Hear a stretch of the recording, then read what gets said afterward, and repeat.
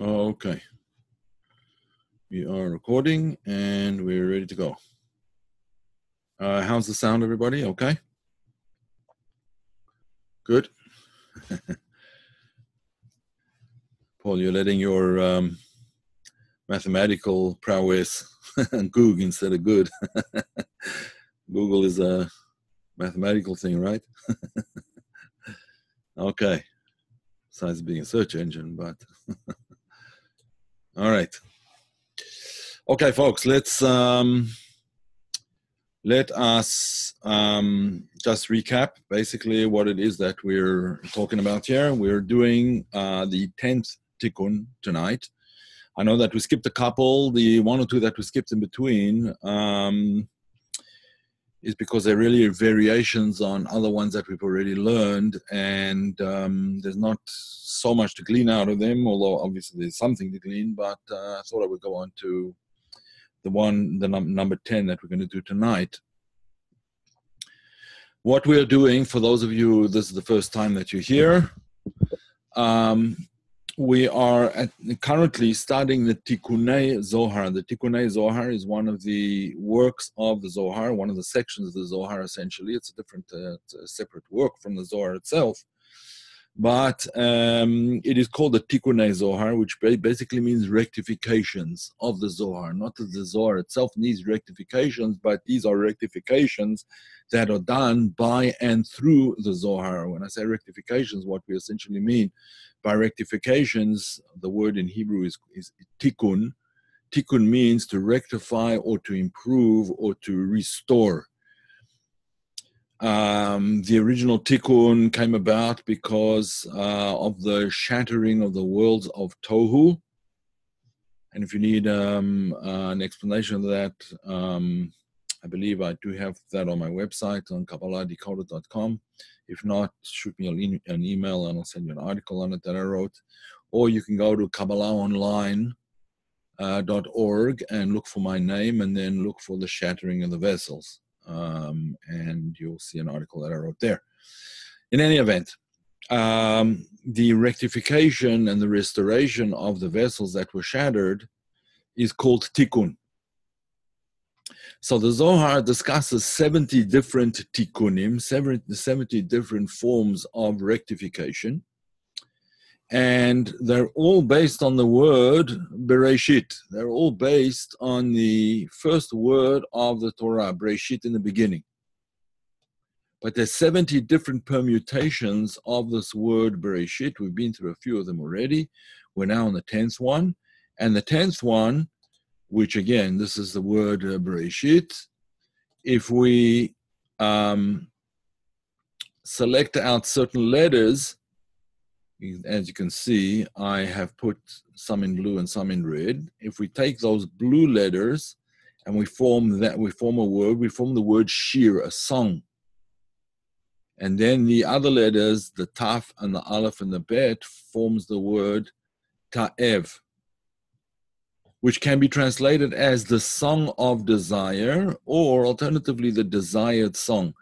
When you say a song of desire, that's usually what you get in kind of Hollywood music, song of desire, and that's not the intention over here. It's the song of the desire of the soul to elevate itself to a higher level. The whole concept of song is related to elevation, to be elevated to a higher level.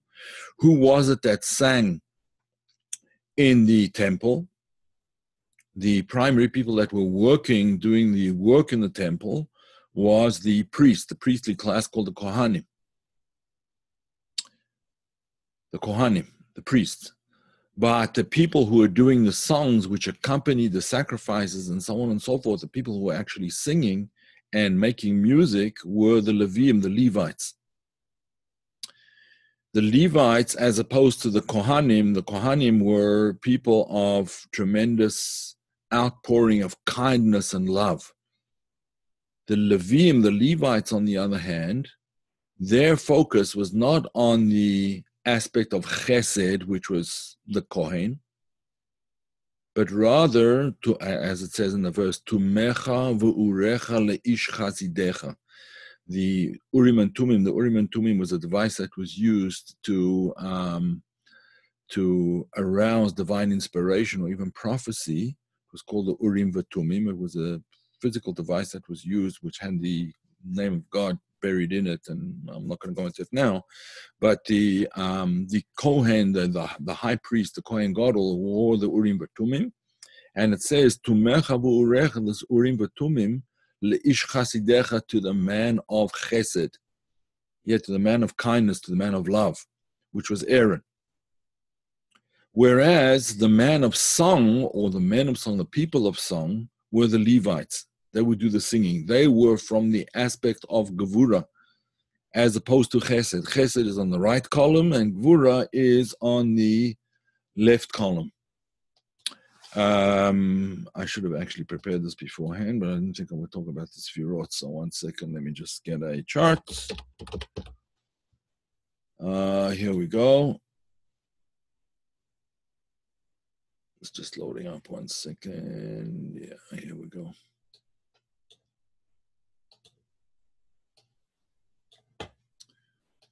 And why would it go over? I don't know.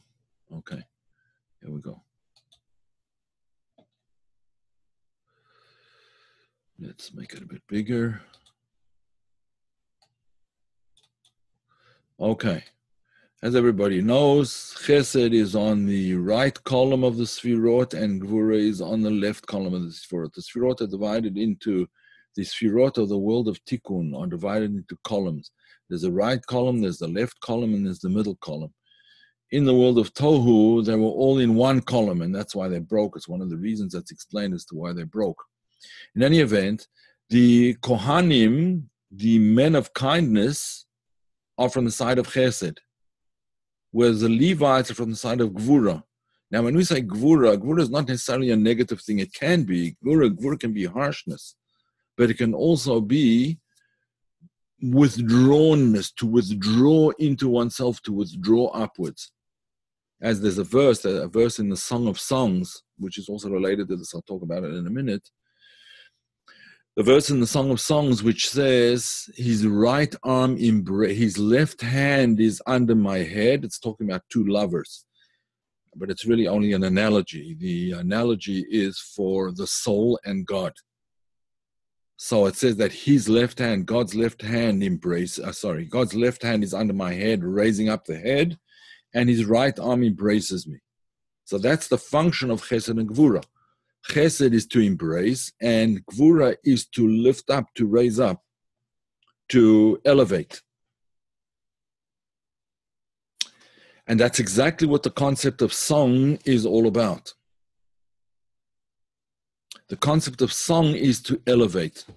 Now, obviously, when we talk about song that elevates, we're probably not talking about the songs that we hear on the local, pop channels and so on. Those don't elevate. It seems to me that most of them actually do the opposite. They just bring a person down.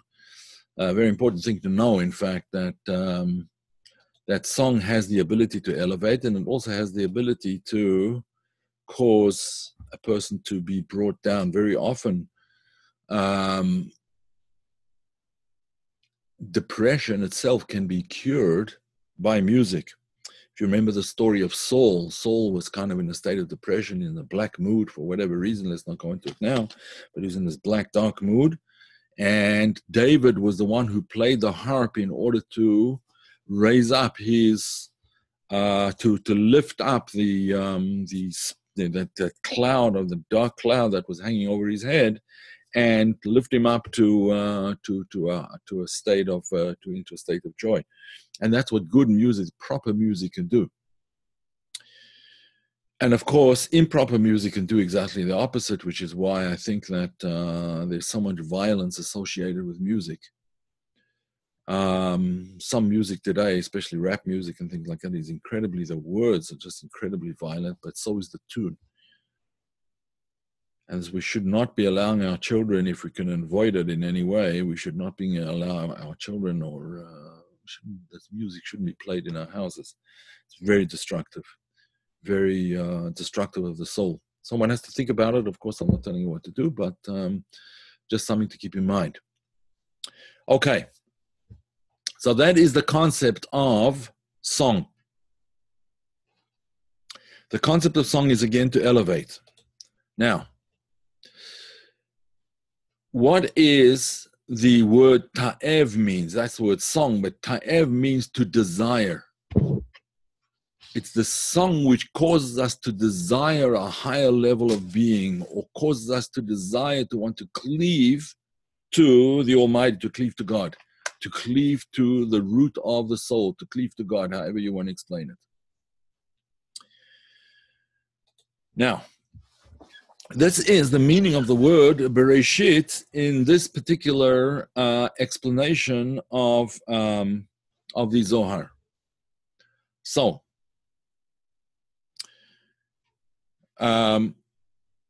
this, in fact, is what the Zohar says. This is what the Zohar says. Where are we here? Here. Okay. The Zohar says as follows. It takes this word. This is a 10th Tikun, as it says, Bereshit Shir Ta'ev. And then it reads in Aramaic and then afterwards in Hebrew. It says like this. This is the song which is the most praiseworthy of all songs. The song that the Zohar is talking about, the Tikunei Zohar is talking about here, is the most praiseworthy of songs, the most desirable of all songs, regarding which it states, this is the Song of Songs that King Solomon wrote. The Song of Songs, Asher Shlomo. Now that's translated in two different ways. The Song of Songs that was written by Solomon is the simple, straightforward meaning, because the Song of Songs, Shir HaShirim, that particular book of the Bible, of biblical literature, was written by King Solomon. But the sages explain that the word Lishlomo actually means to the king to whom there is peace. The word Shlomo is actually based on the word Shalom, which means peace. But the Song of Songs to the one to whom peace belongs. The Song of Songs to whom peace belongs. I actually, many years ago, I started writing a commentary on the Song of Songs based on the Zohar's commentary. Actually, let me see if I can find it. It'll be interesting for you if you just see this. 1 second. Song. No, I have that in Hebrew. 1 second. Here. No. 1 second.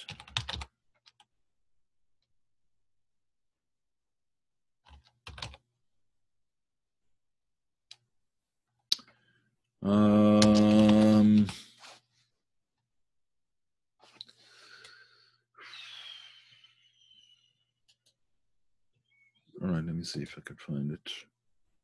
All right, it's not opening up over here. I have to find it. I have it on my computer somewhere. I have to open it up, and it's probably on the Zohar actually. It's probably on the Zohar. That's where it's on. Sorry, I get these. So is anyone interested in seeing it?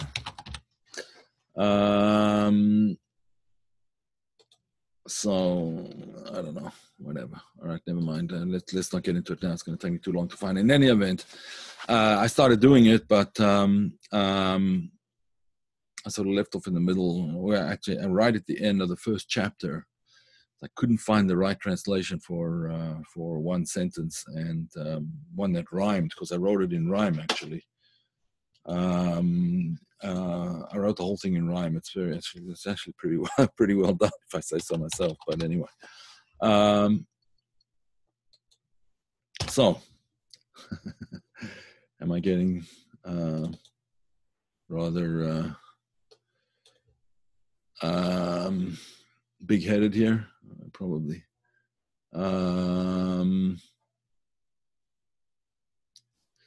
All right, I'll have to look for it. I got to find it somewhere. I don't know where, but I don't know where it is, but I will find it somewhere, And I'll let you know about it. In any event, the Song of Songs, to whom peace belongs. In other words, to God. It's the Song of Songs of God. It's the song, to put it another way, the song that all other songs sing. It's the song that all other songs sing.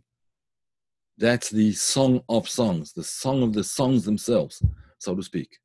As the Zohar goes on to say, Lamelech shalom shalom, to the king to whom peace belongs. That is the explanation that was explained elsewhere in the Zohar. Now, when is the song aroused? The song is aroused when the forces of evil are destroyed. And when the minions of the force of evil, who are the wicked people in the world, are removed from the world, are destroyed. It's kind of apropos what just happened in Florida. When the evil people of this world are removed, then the song can be sung. And at that time, Moses will sing the song. It says, as Yashir, Moses will sing the song. He sang at the time of the splitting of the sea, but it's the expression used over there is singing in the future. He will sing in the future. And that's what the Zohar goes on to say. In order to be able to understand this, what this is all about, I would like to quote you a rabbinic teaching. The rabbinic teaching is this teaching over here. It's a Mishnah. Mishnah is basically the rudimentary form, or the most, not rudimentary is not the right word, it's the most cryptic and condensed form, that's the word I'm looking for. It's the most condensed form of the statement of Jewish law, right? There's many statements of Jewish law. There's 6 books covering all 6 aspects or 6 areas of Jewish law. All areas of life, in fact, including festivals, including financial issues, monetary damages, including marriage contracts and divorces and all kinds of other things like that. Every aspect of life is basically covered in the Mishnah. And one of these Mishnayot, Mishnah in the plural, Mishnayot, Mishnahs, one of the Mishnahs speaks about how you have to conduct yourself with your animals on the Sabbath. As you probably know, the ruling in the Bible, the biblical ruling in the Torah, is that one's animals also have to rest on the Sabbath. You cannot let your animals work on the Sabbath. Animals have to rest just like you do on the Sabbath. However, there are some details in that are interesting. For example, let's say there's an animal that walks always with a chain on its neck. Like, for instance, let's say a dog walks around with a collar, right? Now, carrying that collar could, I suppose, in some sense, be considered work. So the question is, are you allowed to let your dog walk around in the public domain, in other words, outside of the house, with his collar on, or let your animal, your pack animal, let's say you have a horse or an ox, right, that has a chain around its neck because it's usually harnessed to a plow, or it's harnessed to a wagon, or it's harnessed to some kind of whatever it is. So that ox always has a chain around its neck, or that donkey, or that horse, right, or your dog with its collar. It always is it allowed to walk outside in the public domain with its collar on, or is that regarded as making the animal do work? So the Mishnah rules that kol baalei hasher, all of those animals that normally wear a chain is the word sher, chain, yotzim basher, they can go out with their chains, v'nimshachim basher, you can even draw them, you can drag them along, not drag them along, but lead them along with their chains. In other words, if you have to lead the animal to water where it can drink or something like that, you can drag the chain and lead the animal that way. You can draw him towards the water or whatever, towards food, right, if he has a chain around his neck. Okay, fine. That is the ruling, and that has to do with the Sabbath. Now, when the author of the Tanya, Rabbi Shneur Zalman of Liadi, he was the 3rd generation of Hasidic rabbis. It was the Baal Shem Tov, and then there was the Maggid of Mezrich, The Baal Shem Tov had many disciples, but the chief disciple and the one who took over his successor was called the Maggid Mezrich. And then the Maggid Mezrich had 60 main students. And Rabbi Shneur Zalman was one of them. He was the youngest of them, and possibly he certainly became the successor to the Maggid Mezrich in Eastern Europe. The one who first became the successor to the Maggid Mezrich was someone named Menachem Mendel of Vitebsk, but he left for Israel. And Rabbi Shneur Zalman stayed behind, and he became the de facto leader of Hasidic teachings in certainly in Russia and other parts of Eastern Europe primarily. In any event, he was giving a class, or he was giving what's called a shiur. He was giving a talk, a lecture, and he quoted this Mishnah. He quoted the statement that all animals who have a chain can go out with their chain, and they can be drawn along with their chain. But he changed the wording slightly. Instead of the word share, you see in Hebrew, when you write Hebrew, you actually don't write Hebrew with the vowels. These points underneath, can I get a pointer over here? I don't know. These points underneath, they're like this line and these two dots and so on and so forth, and the dots on top, these are all vowel points in Hebrew. They're not actually written in biblical works. They're not written in there. They're just the letters, the consonants are written, but not the vowels. So therefore, sometimes, and this is one of the beauties of the Hebrew language, you can read the word with different vowels as well, and then it has a different meaning. So instead of reading it as Besher, Kol Bala Hasher, Yotzim Besher, and Imishachim Besher, all animals with a chain is a share, he read it as the word shear. You can see the difference over here. There's only one dot under here, whereas here there's two. Yeah, the two dots under there is pronounced A, share, like an A, or called a tseire, right? This is called a chirik and it's pronounced I, called Baalei Hashir, right? Okay, so that would be like an I sound, right? The I vowel. Okay, so he translated it like this, and he said, "Kol Baalei Hasher yotzim b'sher v'nimshachim b'sher." Kol Baalei Hashir yotzim b'shir v'nimshachim b'shir. Of course, he explained the literal meaning of it, the way it's written in the Mishnah, but then he said you can understand it like this too: that all the masters of song go out with song and they're drawn along with song. Who are the masters of song? Well, there's two explanations of that. One of the masters of song, one category of masters of song is actually the angels. The angels, as you probably heard traditionally, you'll have this choir in heaven, so to speak, and they sing. But more importantly, the concept of song is those people who sing, and they sing as part of their divine service like the Levites did in the temple. But we also do now when song becomes part of their worship, part of their modus operandi, let's call it, the way they operate, the way they do things, then they go out with song and they're drawn along with song. We said before, the concept of song is to lift one up to a higher level. So this is exactly what he says. The masters of song can be drawn out with song. In other words, not necessarily through learning, not necessarily through meditation, not necessarily through Kabbalistic means, but simply through song of the right sort, the soul can go into a person can go into a state of ecstasy. That's Yotzim. He goes out with song. And he's drawn along, he's drawn upwards with song. So when Rabbi Shneur Zalman of Liadi said these words, there was a tremendous amount of arousal, spiritual arousal, and people were very moved by this whole idea, because song is a very important part of Hasidic ritual. Rituals are not really the right word, but I'm just going to use it because I can't think of another one right now.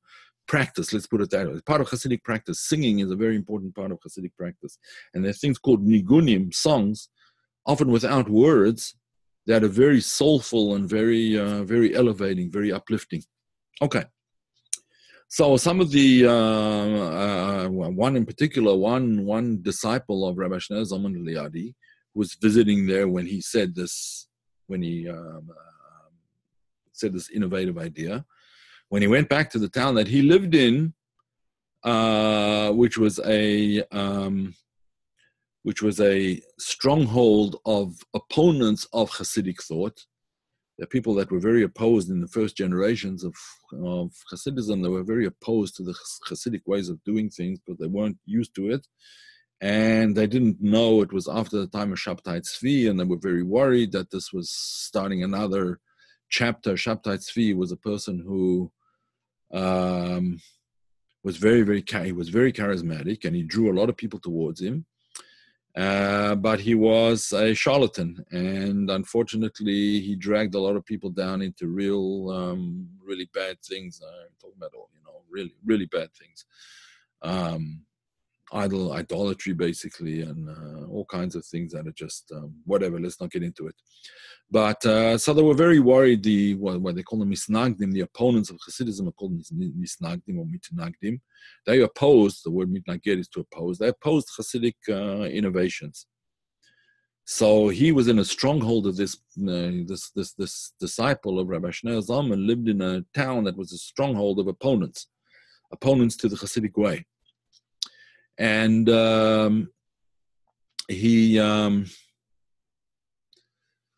so this fellow decided, amongst a few friends of his, to repeat this idea, because that's what you do. You repeat things that you hear from elevated souls, from people who are your teachers and so on. You repeat these things to others. And that's how the word gets around. And he repeated this teaching that all those who are masters of song can be elevated, they can be drawn out by song and drawn upwards through song. So he repeated this in public, and there was a huge outcry and by the opponents. What kind of explanations, what kind of commentary are you giving on legal terminology? How dare you explain it like that, and so on and so forth. It was quite an uproar. But, as things normally do, it died down after a few months. And then they heard that Rabbi Shneur Zalman Liadi was coming that way. He was coming through that town. He was on his way somewhere and visiting his disciples, I guess, and he was going to come through that town. So even though the opponents of Hasidism were very, very anti-Hasidic thought, but nevertheless they understood and they knew that Rabbi Shneur Zalman was a great, great scholar, and they planned that he would give a talk.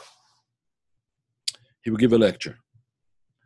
So as soon as he came to town, they invited him to give his lecture and so on and so forth. And he said that he would do it. Obviously, it wasn't supposed to be the same day. Give him a little bit of time to prepare. And he said to them, any questions that you may have, give them to me in writing beforehand, right? Give them to me in writing beforehand so I can look over them and think them through, and then I'll be able to answer all your questions. Which was the tradition. That's how things were usually done. You gave a lecture and then you answered questions.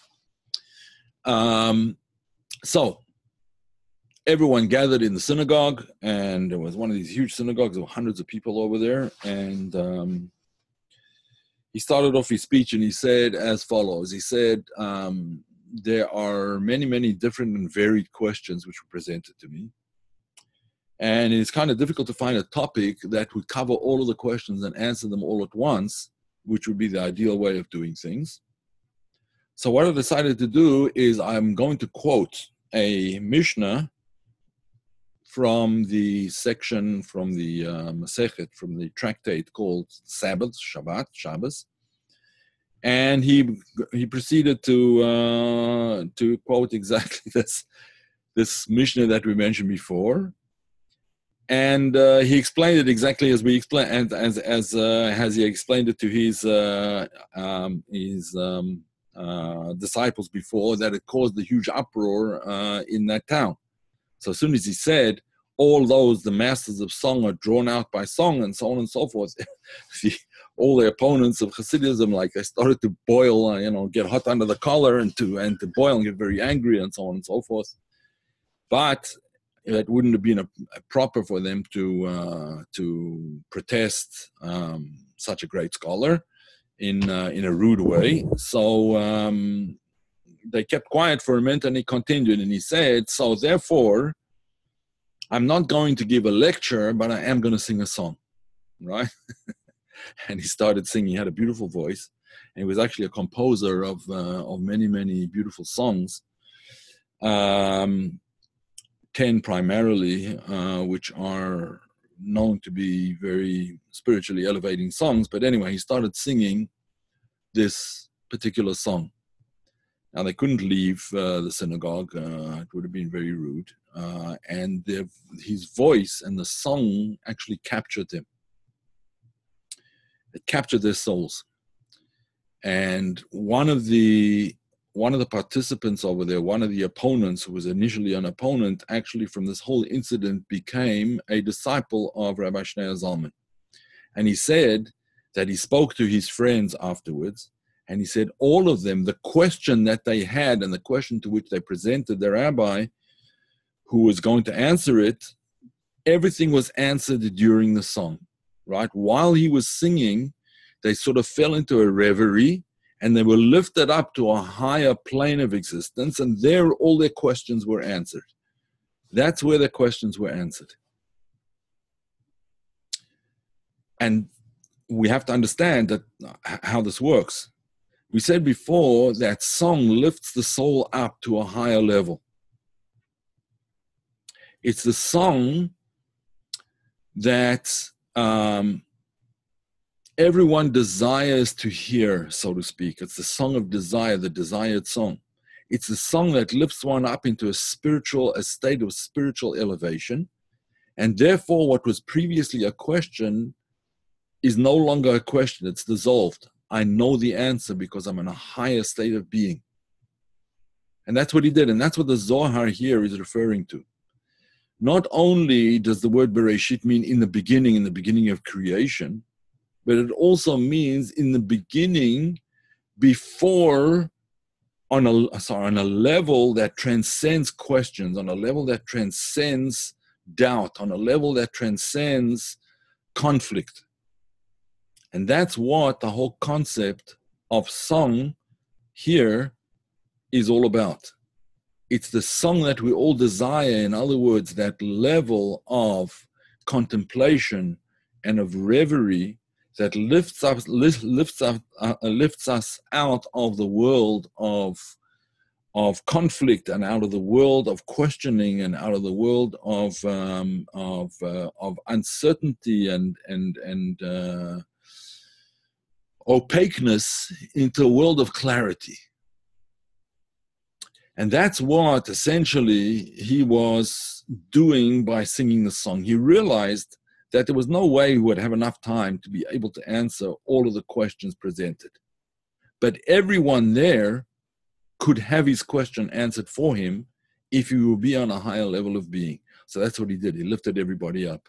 And that's, in fact, the whole concept of what he was explaining. When you take a song, masters of song, through singing can lift themselves and others up, and they can be drawn upwards through song. And that's what this section of the Zohar is all about. Okay, any questions, folks?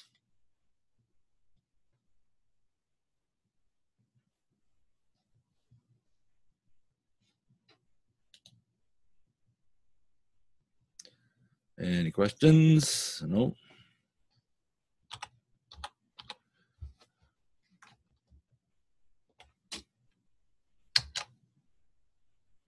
How about dance? Absolutely dance. Absolutely dance.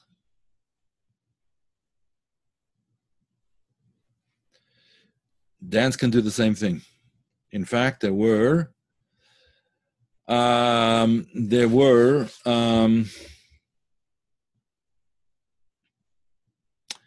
many of the amongst Hasidim, there were many who would actually, that was one of their forms of worship. That was one of the forms of cleaving to God. That was through dance. Moshe Leib of Sassov comes to mind, and others. Dance is a very important part of things. Yes.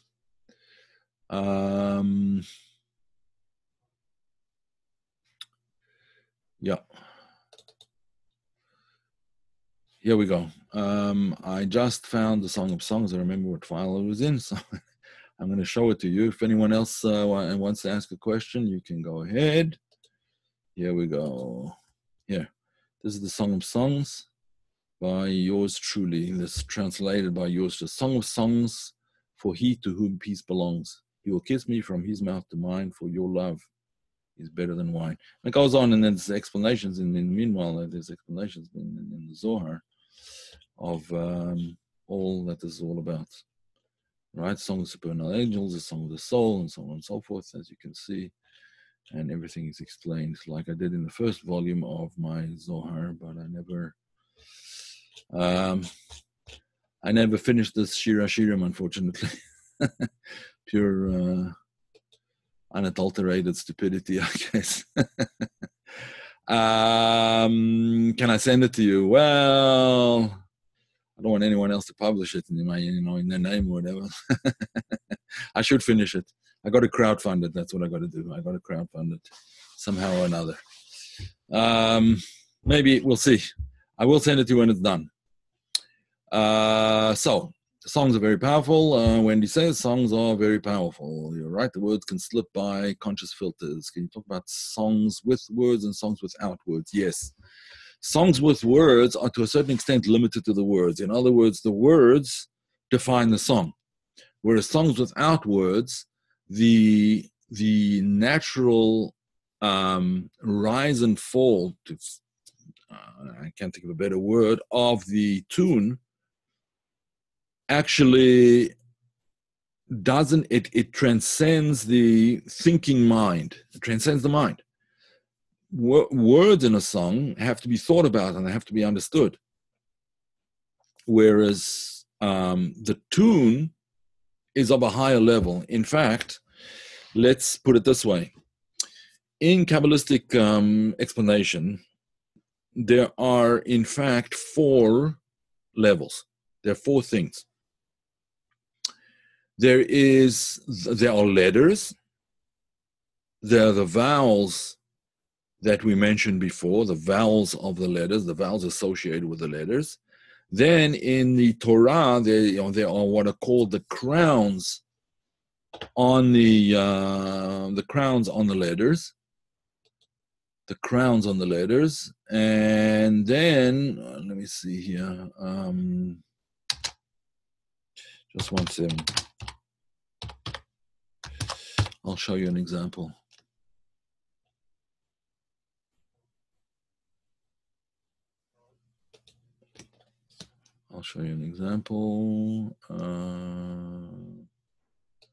Let's see.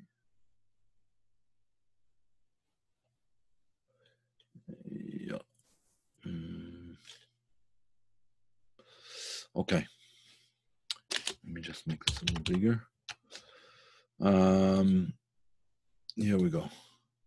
It's not ideal, but here you see these thorns on some of the letters, not all of the letters.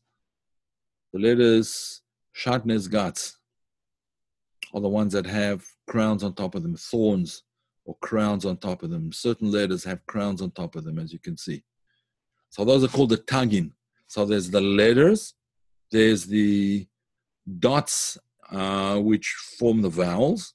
Then there's the crowns on the letters, and these crowns have meaning. They have meaning. Without going into it now, I don't want to go into it now, but there's a very big thing in Kabbalah about this. And then there's what's called the ta'amim. The ta'amim. Let's see here. Maybe I could find ta'amim. Tamei Hakriya. Here we go. Let's see, Tamei Hakriya. Tamei Mikra. Okay, here we go. Yeah, you see. You see. Oh, disappeared. It's kind of messy over here, but you could probably see here are letters. Here are the vowels, the dots underneath and on top, etc., in red. And here's some of the ta'amim, the sounds. This tells you how to sing these letters. They sung when one reads out of the Torah. Okay, so let me see. Here we are. Okay. Yes. A few more of them.